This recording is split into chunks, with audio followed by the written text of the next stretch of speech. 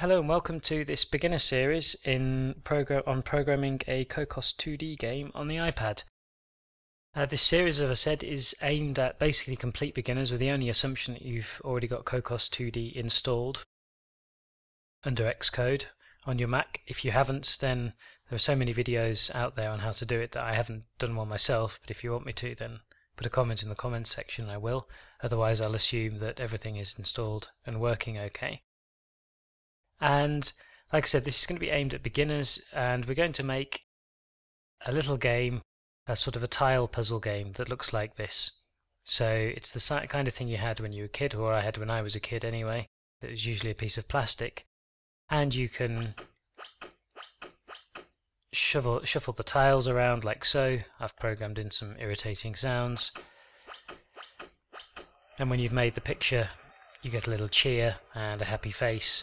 And like I said, graphically Leonardo da Vinci won't be feeling worried or like he's got any competition, but it's simply for demonstration purposes, and more interesting I think is how you actually program it to do this kind of stuff. We've got a reset function, an easy mix the board up function, a hard mix up the board function which mixes the board up a lot, and that's basically it. Programming wise, to actually program this little game, we'll be using a program called Zuptex. I think it's pronounced Zuptex, which you may or may not have. It's a program you have to pay for, it isn't free, and it's used to create sprite sheets. And don't worry if you haven't got the program, because I'll supply all of the graphics that come with this, or that we'll be using in the program, for download anyway, so you won't need to use it. But I will probably spend a video looking at how you use this program very quickly and explaining what the sprite sheets are. And then of course the program itself will be running under Xcode, and like I said, using Cocos 2D, and it'll be kept as simple as possible. We'll have one scene, we'll have a couple of layers, and we'll have a couple of wave files, sound files to actually play inside the game as well, so you can see how that's built in, and nothing really more than that. No menus or anything like this, no real saving of settings or anything. I'll do that in another series with a more complicated game I've done.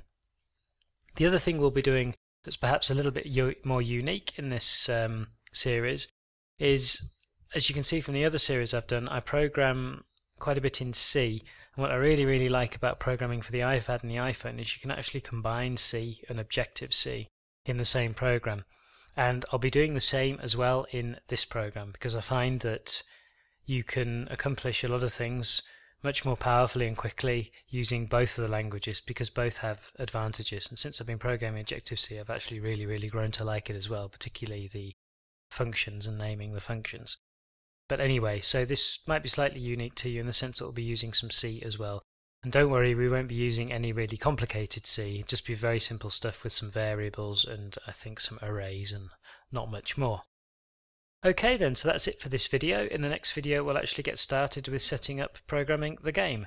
Thanks very much for watching, paying attention. Comments, criticisms welcome as always on YouTube.